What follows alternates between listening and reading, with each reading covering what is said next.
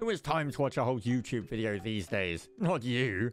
So we made them shorter for you. It's time for the TLDR on Fera The Sundered Tribes in 5 easy minutes.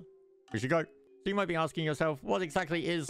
No time for the intros. What exactly is Fera The Sundered Tribes? Well, it's a Monster Hunter meets animal... The sundering. No, epic voice. We don't have time. It's a Monster Hunter meets Animal Crossing style indie... Before Oh, goddammit. the sundering, the gods once walked among us, but their power and hubris left this world in ruins. We eke out an existence in this fractured world, but now it has become blighted with a sickness. To understand why, you, the strongest of us, have traveled here to the Cursed Valley, bringing an expedition with you. We must find a cure for this pestilence to save our world. We must uncover its artifacts to save our way of life. Together, our people will brave the valley and unlock its secrets. To save ourselves. So as the epic voices just explained, in Fera you are going to be dealing with God's hubris that has filled the world with corrupted monsters. It's a Monster Hunter meets Animal Crossing style indie game. It's currently in early access and it's going for the price of $22.49 in pounds, $26.99 in dollars, or exchange rate. It's brought to you by the people at Massive Damage, who you might know for their retro space strategy RPG Halcyon 6. And it tasks you with stopping the corruption, building up a tribe, helping people actually get settled again, and they're going to help you bury bodies while you skin animals and wear them like a suit while you kill their friends. It's great. There's not much in the options menu, as you can see. Standard settings, graphics, blah blah blah, audio, blah blah blah. Nothing that jumps out. And the game can be played up to 4-player co-op. There is no scaling yet for the monsters. It is something that they want to add later on. It's not currently here. This game is very early access. There is a warning box you can see now. It's shown when you first jump into the game. And there are things that are not yet in the game.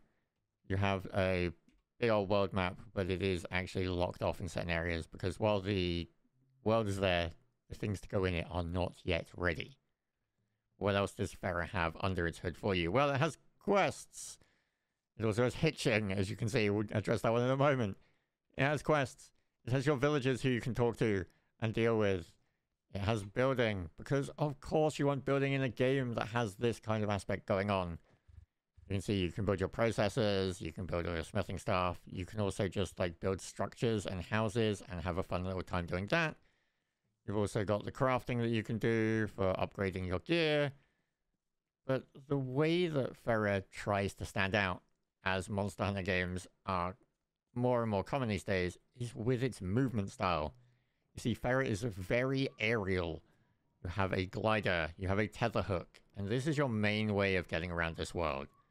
And it feels really enjoyable when it works. Because the problem at the moment that should be easy enough to fix is that the camera feels a little bit too close for my liking, which means it's hard to gauge where you are in relation to some objects. And also, if it was going to do it, you saw it up in the base, and we'll show some footage add in here if we can't get it to happen. But the game hitches while you are tether hooking onto things and gliding around. And that kind of causes this issue where you'll slam into walls or just lose all momentum because you kind of lose where you're going. And in a game that's designed to be a aerial bullet hell Monster Hunter style game, like, that can cause a problem. But what about the actual combat in Fera? That's one of the most important things, right? Well, you have your little flying things like this that throw out things at you, as you can see here, that we are heavily dodging. And we have a Featherhide here that's trying to attack us. The AI in the monsters, unfortunately, is a little bit lacking at this point. I'm sure it will get improved. But they mainly have 2 attacks. And you can actually glitch them out. We're going to show some footage here of if you stand under it just right, the AI dies. And you can just kind of hit them without worrying.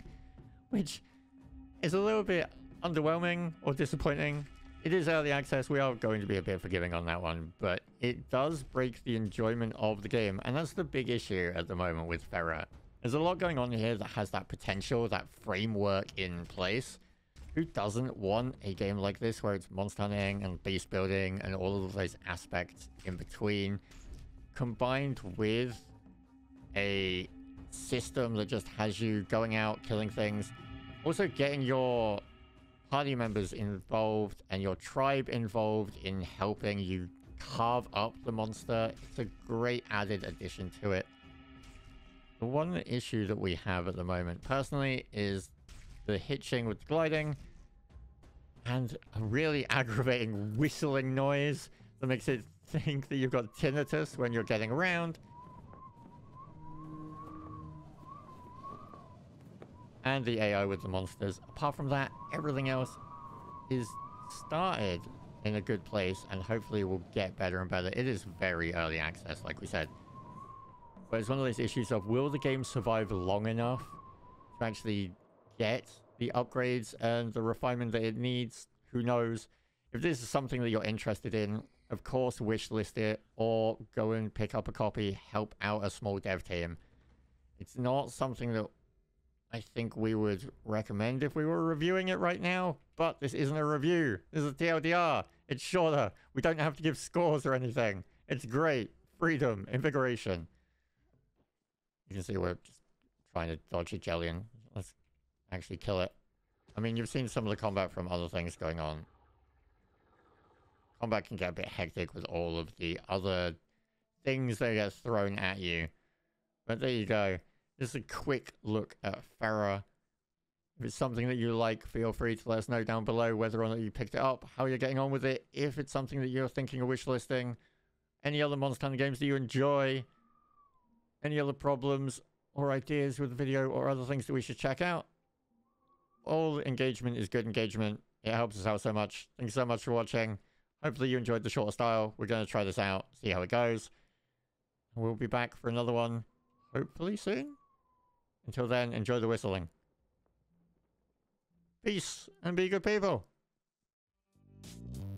You're still here. That's crazy. Have you left a comment? Have you clicked the like button? Are you getting enough water? You need to look after yourself. You know this.